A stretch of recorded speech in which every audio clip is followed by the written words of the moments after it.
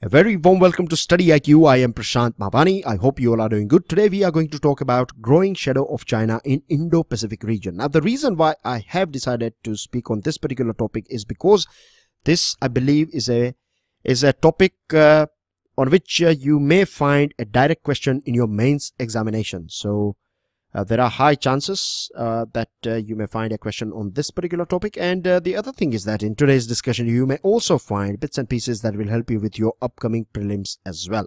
With this, dear friends, if you want to download the PDF of today's discussion, check out my Facebook page or Twitter handle. I have a good news for you, and the good news is that up to 50% off is available on our pen drive and tablet courses. This is going to last till 18th of April. So make the most out of this up to 50% off. And if you have any question or queries, feel free to give us a call on the numbers that you can see on your screen, or you can also use the chat support that is available on our portal. Now, we got a big news last week, and the big news is that this aircraft carrier called Carl Vinson, it made a port call at Da Nang. Da Nang is a port of Vietnam. This is here where you can see on your screen, and it made a port call here, aircraft carrier. And this is a big news, first of all, because if you go back in the history of Vietnam and USA, then I'm sure you are aware about this thing. They had a very big war between them, a very bloody war between them, and USA lost many of its brave soldiers, and it was a very painful war for USA. Things are alright between Vietnam and USA now, but the thing is, last time when we saw USA's military personnel here in the soil of Vietnam was back in 1975, and here we are in 2018, and we are seeing this situation that an aircraft carrier is basically parking itself here in Da Nang, and Da Nang is sharing its border with South China Sea. Now South China Sea, I believe that you would be aware about this thing, is a problematic area because of this expansionist theory of China, and this is the main topic that we are discussing today. But we are going to strategically analyze this particular topic because this expansionist theory of China can have a very negative impact on Indo-Pacific region. It can basically hamper international trade and international order as well. And as far as world powers are concerned, let's take example of USA. Now, even today, right, even today, USA is not having any sort of proper dedicated strategy for South China Sea. When Barack Obama was in White House, during that point of time, China started its expansionist theory, or it's started creating this artificial islands. And so far, China has created this 7 artificial islands in South China Sea. China is claiming that this 9-dashed line belongs to China. It is providing this reference of a historical book saying that this portion has always belonged to China, but this claim is rejected by other countries. In fact, Philippines took China to international court as well. The order was in favor of Philippines and against China, but then as well, China did not pay any heed to this international court's verdict or judgment. There are other countries as well. You have Vietnam that is also staking its claim in this islands of South China Sea, but China at present is a very strong country, and China has basically taken over this whole South China Sea region. So we don't have any strategy from USA. We have Donald Trump at present in White House, but then as well, you can say that you might have heard about South China Sea many a times in his speech, but as far as policy is concerned, this particular area is not under his radar. So this is a very sad scenario of the world. A superpower for a very long period of time has been incapable of controlling this expansionist theory of China. Now the thing is, this developments, this artificial island creation of China in the South China Sea can have far-reaching strategic implication for Indo-Pacific region and for international maritime order as well. And the most important point in today's discussion is this thing, that Indo-Pacific is interconnected thing.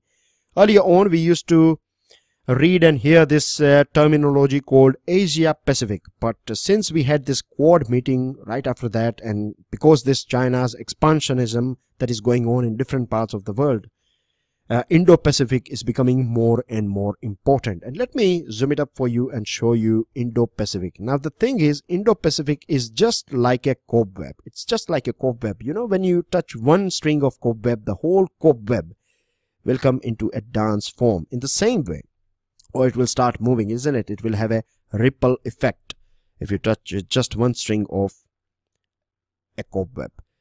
And here you can see this is South China Sea here, and here is your Indian Ocean, and here is your Pacific Ocean, and a link that is connecting this Pacific Ocean with Indian Ocean is this South China Sea. Very important location. Now imagine that if your ship, say for example, is leaving Chennai, then entering into this Strait of Malacca, if you want to send something, or if you want to buy something, or if you want to sell something to Japan, then from Chennai you have to take this route. This is the best route that you have. From Strait of Malacca you enter into South China Sea, and from here you can reach Japan and other way around as well. But imagine if you are not allowed to pass from here that freely, or if you see Chinese interference, then just imagine how much trouble it can create for international trade. What about China keeps on you can say intercepting different merchant ships in the name of checking it, and then it can delay things for a very long period of time, and in this way it can create fresh troubles for this international trade. Apart from that, it can basically, you can say, this cut off this whole link between this Japan and other countries, and India and Africa and other West Asian countries. Now the thing is, if you go back in the past, like 5-10 years ago, maybe 10-15 years ago, that it was said by this different defense analysts and strategic analysts, they used to say this thing that if China will take over the South China Sea, then there are high chances that the next step of China will be to take over this Indian Ocean as well as Pacific Ocean. That's exactly what is happening at present. China is expanding its colonization in Indian Ocean, as well as it is trying to basically spread its wing in this Western Pacific Ocean as well. And recently China declared this Polar Silk Road as well, and you can see here from Shanghai, it will, if you go northwards, then you reach here in Arctic Ocean, and from here it is basically trying to connect with this Scandinavian countries, and then later on with this European countries of Britain, France and other countries. So this is how China is basically building different ports in different parts of the world, and most of the ports that are created by China are dual purpose port. One more thing that is bit not directly related with this topic, but indirectly you can imagine this will help you in understanding this gravity of the events that we are discussing. See, China at present, China has leased fertile land from all these different countries because of from its this one belt one OBOR, one belt one road policy of China. You know, this roadways connecting all these Central Asian countries. So what China is doing is, because China is aware about this thing, that in future it is going to face a bit of, or the world is going to face, this water crisis. So from right now China has started basically leasing this fertile land of all these countries, and it is using all the chemicals, and basically it is sucking away everything that it can as far as food and other items are concerned. So it is preserving its water for future, and it is sucking away all these natural resources from this country. So this is a thing that China has started doing it, and in future we would be talking about this thing when we will see some negative impact of this expansionism or colonization of China. The other thing is, as far as this South China Sea is concerned, it is using this magical island building machine. That's what China calls it. They are basically called super dredger, and how they work is they will blow water at the bottom of this ocean or sea, and then you will have this disturbance. All the mud will come up, the water will become a bit muddy, and then it will suck away all this muddy water, then it will separate this water and mud, and then you have this pure mud, and then it will throw away this mud, or it will pump this mud to a desired location. And this thing goes on and on for a long period of time, and in a very short while you will find this patches of land over a small artificial island. This is a machine. This is called super dredger, and China is using it quite heavily, 24/7. Of course, you can imagine this damage this machine can do to biodiversity. Apart from that, it is also doing or it is also creating this heavy damage as far as this strategic concerns or strategic things are concerned. It has created, as per this Asia Maritime Transparency Initiative, so far China has created 290,000 square meters of this artificial islands. Now, as far as USA is concerned, it is, of course, it's not having any sort of proper dedicated strategy for South China Sea. Apart from that, it is distracted as well. Now, you have this freedom of navigation, USA's freedom of navigation operations, and what it does, or basically it is a customary international law. And as per this FON or US FONOPs, if a ship, say for example, if a ship is carrying flag of India, a sovereign country, of course, then other countries cannot intercept or cannot interfere or cannot stop that particular ship, as far as it's not breaching any international law. But there are high chances that here we will find, and we have seen this thing as well many times in China, in the South China Sea, that if a particular ship is passing nearby the South China Sea, then China will basically intercept this ship, and it will also, issue these warnings that if you don't step out from this region, then we may take military actions and things like that. And this sort of things are not helping at all to this regional allies of USA that are nearby this South China Sea, and this particular law as well is not deterring China from doing all this sort of things that it is doing in South China Sea. Now the thing is, this move of China of creating artificial island is a very dangerous move, because artificial islands, right, they can work as permanent aircraft carriers, and the way China is militarizing this islands, this artificial islands, it is basically giving this upper hand to China as far as this military is concerned, because once you develop your this artificial islands as a military base, and once you make it a sort of permanent aircraft carrier, what you are doing is basically you are taking this Indian Ocean as well as Western Pacific Ocean within your range. And that's what has happened, that China, under this China's warrior planes, right, this using this artificial islands as permanent aircraft carriers, now China can reach Indian Ocean as well as Western Pacific Ocean with its fighter planes. And this is one of the reasons why Japan has again started increasing its military outlays. India as well has revived its stalled naval modernization program. Now, if you see this portion here, Indian Ocean region, particularly, you might have heard about this string of pearls as well, the string of pearl route. And here you can also notice this thing, that oil shipping lanes are passing from this Indian Ocean. It is a very busy ocean as far as trade and other things are concerned, and you can see this big oily region is passing all its ship, or oil is been floating from this portion here, entering into this Strait of Malacca, then entering into South China Sea.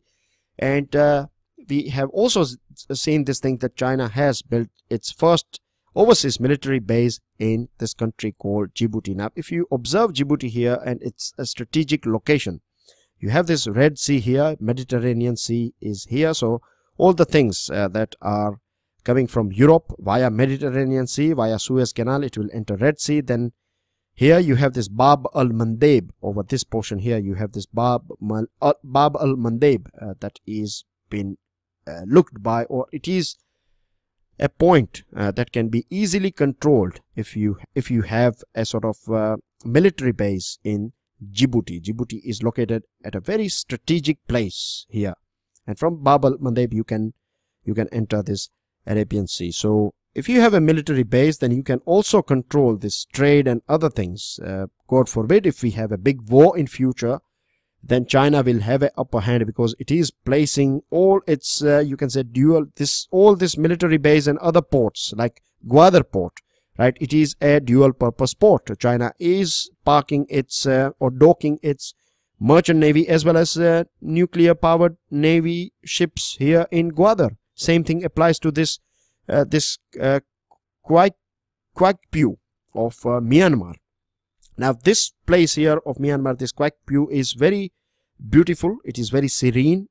It can be used for recreational activities. And what China is doing is, because this particular place has this naturally it has this deep water, so you can build a very good port here. And again, China is building a dual purpose port here. It has got this Hambantota of Sri Lanka for 99 years as a lease. It has got 70% stake in this Myanmar's deep water port. And Maldives as well. Recently we saw this political crisis that were going on over here, and it's quite surprising that China was working as, or China was playing a role of mediator between this opposition and government of Maldives. So these things are very threatening. It is a big problem for India, because India is a country that is having a strategic upper hand in this Indian Ocean region. And the way China is building different things over here, you can see there are many different ports built by China in ASEAN countries as well. Now, this rapidly changing maritime dynamics in Indo-Pacific region not only inject strategic uncertainty but also raise geopolitical risks. Now, the only thing that we can do, or the only option that we have in our hand, is that we have to work together. Recently we talked about this Quad, right? It was in news. This Quad was in news, and you have these 4 countries. You have Australia. Australia is a country that is sharing its border with Indian Ocean as well as Pacific Ocean. Of course, India, you know the location. Japan, Pacific Ocean. USA, Pacific Ocean. But again, USA is a country that Japan and USA both, they have invested heavily in India. They have invested heavily in ASEAN countries. They have invested heavily in African countries as well. So they have this strategic interest in different parts of the world, particularly this Indo-Pacific region. And the sad thing is that so far Quad has not taken off. Quad is not a new thing. It was back in somewhere 2007 when this idea of Quad was talked about for the first time, but then it was thrown under the carpet. Now it is back again, because now this bigger countries, this Australia, India, Japan, USA and other countries, they have realized this thing, that alone they cannot stop China. And so far no one has stopped China in this expansionist behavior of China. And they have also talked about this Quad plus 2. Quad plus 2 will have France and Britain as well. Now the reason why we'll have France and Britain is because, as you can see here, Britain is having a small island here in Indian Ocean. This makes Britain as a stakeholder of Indian Ocean or Indo-Pacific region. And apart from that, I'm sure you are aware about this thing as well. When French President Emmanuel Macron was here in India, at that point of time, we talked about this Indo-Pacific region, Indian Ocean region. And the only reason is that, as you can see, France, the mainland is in Europe, but it is having the small territories in different parts of the world. It has its territories in Pacific Ocean, as well as you can see Reunion Island and other islands in Indian Ocean as well. So we can add these 2 countries as well. Now remember, these 2 countries are permanent member of United Nations Security Council. So we will have a bit more stronger group. Quad plus 2 will become a bit more stronger. Recently we have also India and France. We have agreed that we will allow reciprocal access to each other's navy to use naval facility and other facilities of each other's country. And it is something similar to this Limau. Limau is US-India Logistics Exchange Memorandum of Agreement. Remember, this thing may they can ask you, or there can be a question on this Limau, MCQ on this Limau. So it is between India and USA, and the countries with which we have this reciprocal access facility is USA and France, both of them. How it works is basically, let me give you a brief overview of this thing. Say for example, if your ship, Indian naval ship, is somewhere in southern Indian Ocean, and if it is requiring some fuel or something else, right, some other things, food, maybe some weaponry, then it can get all this thing topped up or recharge here in Reunion Island, and you can pay this bill bit later on. Same thing, this particular island is looked after by USA at present, so we can access this facility here in this British island, which is controlled by USA, and then you can also access other USA's military base from where you can get all these necessary items for your naval ships and other military purposes. So this is how this Limau and this reciprocal access between India and France will work. Now, as I was speaking about this thing, that how we can tackle China, the only chance we have is to act together. Like-minded states must work closely together to positively shape developments in Indo-Pacific region, including by ensuring that continued unilateralism is not cost-free. Unilateralism of China basically means that China is taking decisions. It is the decisions that are taken by China are basically violating international rules and regulation. It is not paying any heed to this UNCLOS or other laws. And so far, China has not paid anything. When I say paid anything, means no one has stopped China. China is basically a free horse at present. So it is loitering anywhere it feels it is good for it. So this is something that is not acceptable at all. Alone, we have seen even USA has not been able to stop China. So together, Quad plus 2 and other countries together, we can stop China. This is the only chance that we have. That's everything in today's discussion, dear friends. I believe that things are much clear to you now. Make sure you make the most out of this up to 50% off that is available. With this, dear friends, don't forget to pass your like if you have learned something out of this discussion. If you have some more ideas, if you think you can add on to the things that we have discussed, then make sure you add your valuable comments in the comment section of this video. Make sure you subscribe to our YouTube channel, and if possible, then do share it with other people as well. Thank you very much for listening. Jai Hind.